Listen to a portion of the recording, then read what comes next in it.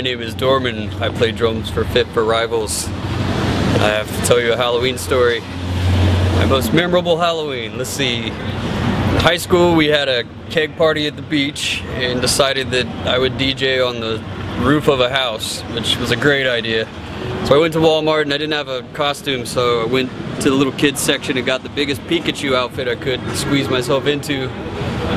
And proceeded to set my DJ equipment up on the roof of a house, and the party kind of grew out of control. More kids showed up than needed to be, and the police came.